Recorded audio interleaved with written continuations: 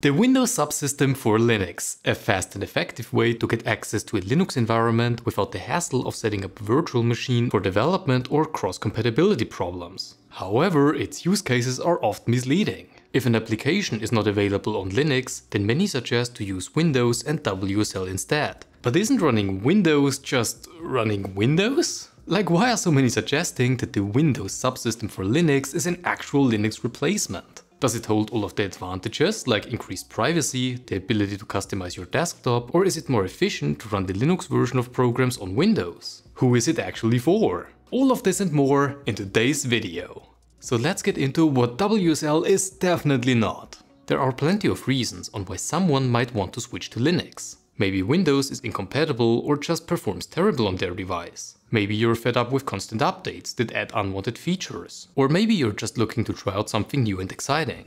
Well, all of these things can be achieved by installing Linux on your desktop PC. However, it's not what the Windows subsystem for Linux is for. And almost all of these comments are not referring to any of those use cases at all. Quite the contrary. The goal of WSL is not to run a Linux desktop on Windows, but rather just to access Linux-specific applications, tools, and to test compatibility without the need to install Linux like mentioned earlier in a VM or a standalone machine. You can run graphical applications with it, that's true. However, there aren't that many applications out there that are Linux exclusive. So who is it for then? Well, WSL is meant for programmers, system administrators, enthusiasts who might just like to work with it because of the bash shell, the command line essentially, and similar. But definitely not for someone who is looking to actually get away from Windows without all of the issues that might come with that. Programmers can use WSL to try out software that is designed to run on a Linux server, for example. They can install a web server, file sharing services, install their application like they would on a productive system, and see if everything works.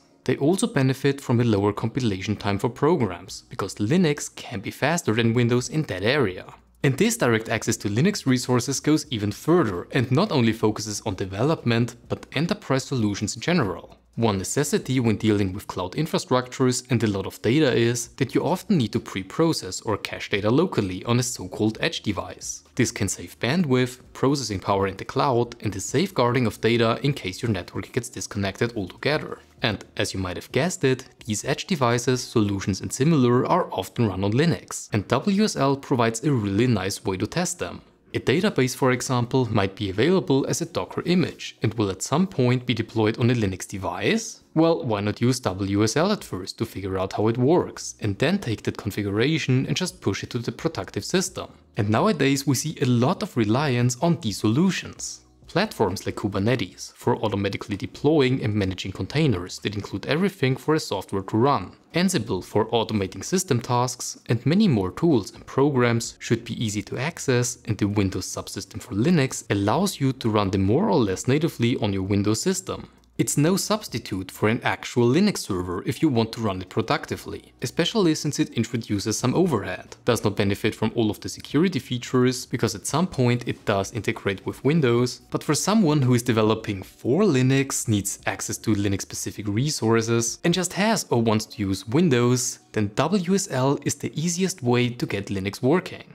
If you however think that this is the same as running Linux on its own in terms of privacy, control, or getting access to different user interfaces without having to deal with all of the incompatibilities, then you are mistaken. Like, you can't just go ahead and install the Linux version of Steam and expect games to suddenly run faster because some benchmark suggests that it runs better on Proton. This is not how this works. And yeah, people actually tried that. It just seems weird to me, coming from that field, that WSL is often interpreted as a sort of gateway to all of the Linux benefits without having to deal with all of the rest. This is simply not true, because it doesn't replace an operating system, but rather just lets you access some resources of it. So, when should you install Linux on your system natively then? Well, if you want to get away from Windows, of course. Like I said before, on Linux, you are the one in control.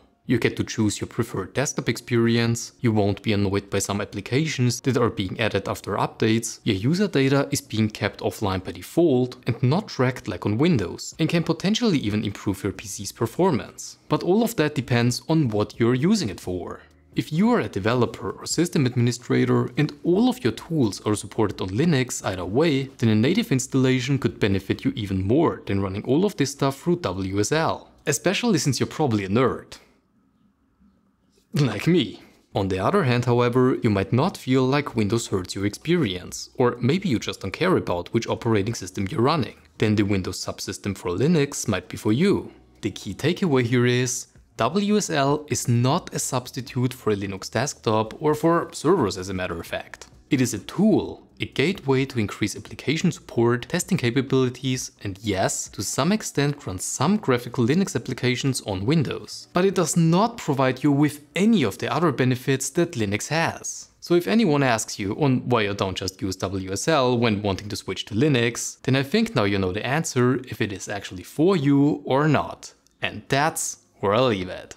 Honestly, I was kind of surprised by looking at the amount of comments under my videos that focus on desktop Linux. And I really thought I should clarify that this is not what it's used for. But what do you think? Are there any applications or use cases that I might have missed? Maybe you can actually integrate WSL into Windows even more. Please let me know in the comment section down below. Before I end this video, I quickly wanted to mention that if you want to support the channel and make even better videos, then please feel free to check out our membership program as well as our online shop, whereas each sale helps to support various open source projects. If you've liked this video, then please make sure to show it with a like, and don't forget to subscribe to the channel so that you don't miss out on any future Linux videos just like this one. Thank you so much for watching, I really hope you had a blast, and all that's left to say now is good morning, good afternoon or good evening, wherever you are. I'll see you around.